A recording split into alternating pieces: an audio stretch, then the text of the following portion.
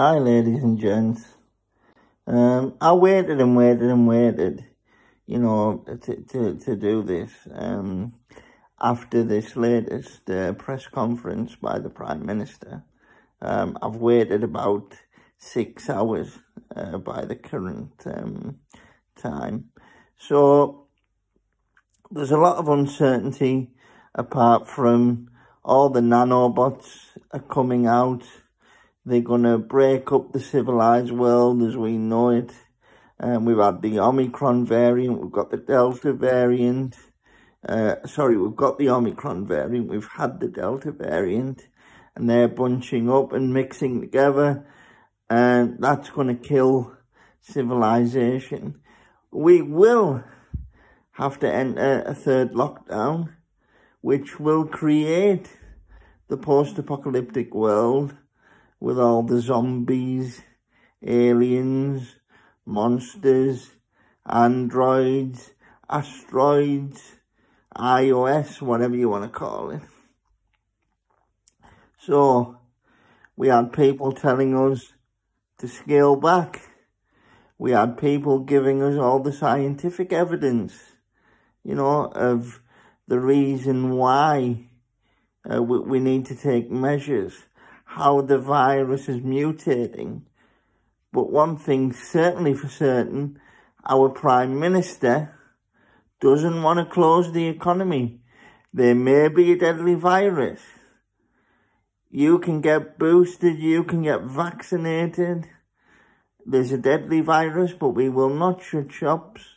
We will not close borders. We will not close airports, because it's right near Christmas and we need to take advantage of the rush, because otherwise he's not going to be able to rebuild the economy. I mean, he can't follow suit, like the likes of Germany, Holland, Belgium, and the other European countries that are partially closing areas, locking areas down. Boris Johnson can't do that. Why? One, because we're no longer in the EU. Because if we were in the EU, we'd all be collectively, together, and there'd be some contingency plan with funding, and we wouldn't have this supply and demand issue. And if you voted leave in the UK in the Brexit referendum, then you're a fool. Because even before the Brexit deal was sorted, we knew about the pandemic. We'd already had a lockdown before the Brexit deal was over the line. So, I mean, Jesus Christ, talk about the unknown. We sort of knew what the unknown was going to be. But because of our Prime Minister, like I said at the start of this video, we will eventually enter a post-apocalyptic world, and it will be the end of democracy and the end of civilization as we know it. So, do you feel like celebrating Christmas this year? I know I don't. I know I won't be travelling 1 mile to go and see me mother. I certainly won't be travelling 2 miles to have me dinner in a pub on Christmas Eve like we were originally going to do. I do thank you for listening to these videos, because while I haven't got many subscribers, a lot of people do comment and like the video. I just wish more people would share and subscribe, but that'll come with time. Yeah. We had people saying, Chris Whitty in particular, when he was talking about the vulnerable and shielding, he was asked a question by a reporter, and he said, we're really going to leave that till the last resort, because shielding had a negative effect on the vulnerable, like mental health and social issues and things like that. But if the science is there, then we need to obey the science. I'm in the category of a vulnerable adult. I'm disabled. I'm physically disabled. Got spastic cerebral palsy, which mainly affects my lower limbs.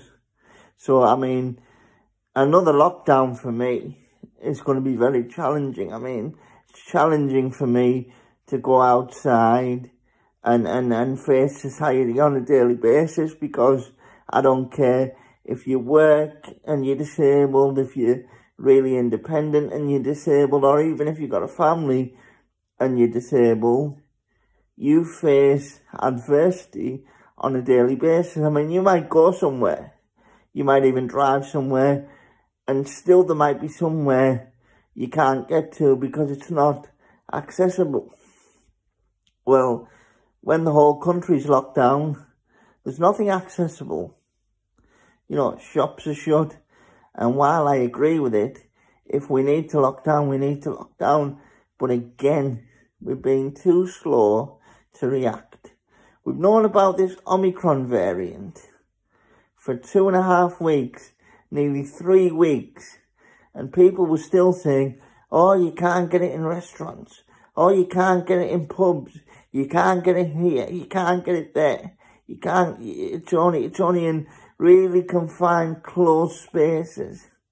You know, it's a weaker variant.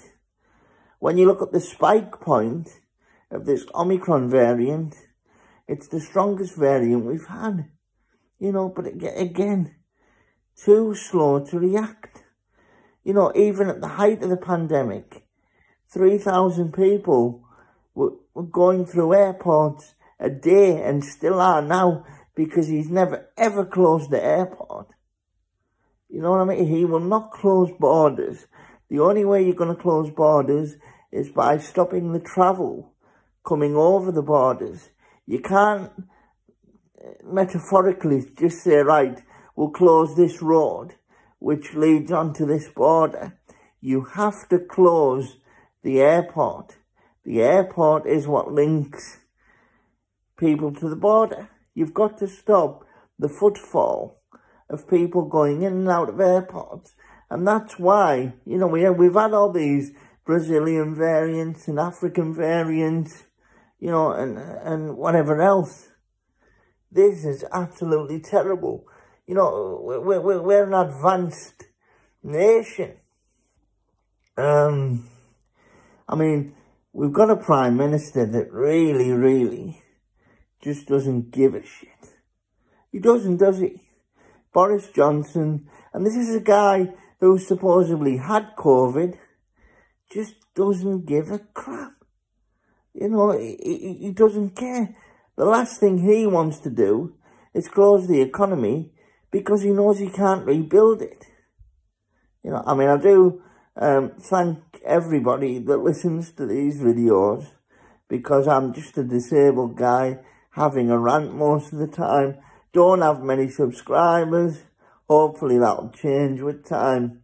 But I like the capability of YouTube, because you do reach quite a wide audience. And I have had likes and comments, and that's what it's about. You know, if you don't like what I say, either don't comment or keep it constructive. But it's really hard, isn't it, you know, for everybody to stay focused. I mean, I know in the last lockdown, after the last lockdown, I was visiting, like, restaurants and cafes and establishments, and people were saying, well, we've had a glimpse of retirement. We've really seen what retirement, you know, is going to be like. And if that's the case, then we don't want to retire.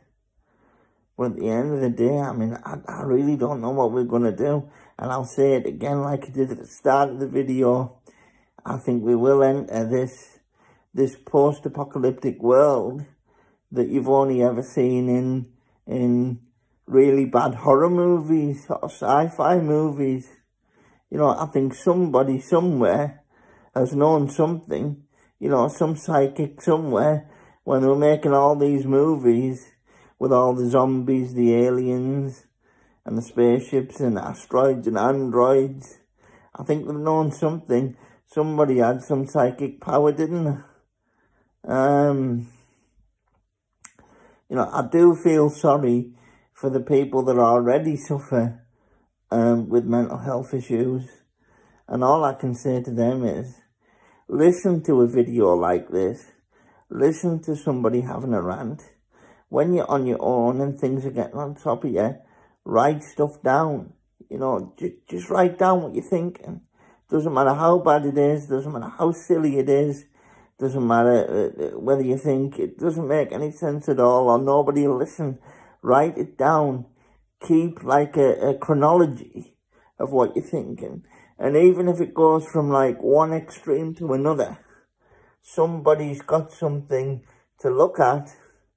They've got like a report of how your mind was working, how your mind has deteriorated over time. Write stuff down, talk to people, use the helplines, use the services available, but also bear in mind that mental health services are really stretched, even under normal circumstances. And now they're even more, you know, stretched, and they're at breaking point, really. But still, if you really have to, still use them, because volunteers are there, support's available, people are on the other end of a line. You know, but also, like, what will you be doing this Christmas? Are you going to scale back? What are you going to do? Are you going to listen to what they said? Are you going to try and make the best sense of it you can possibly make, which isn't very much? Let me know in the comments. And if you like the video, like it. If you dislike it, dislike the video. But comment and keep it constructive. And keep it, try and keep it as jovial and as open-minded as possible. Thanks for listening, and see you next time.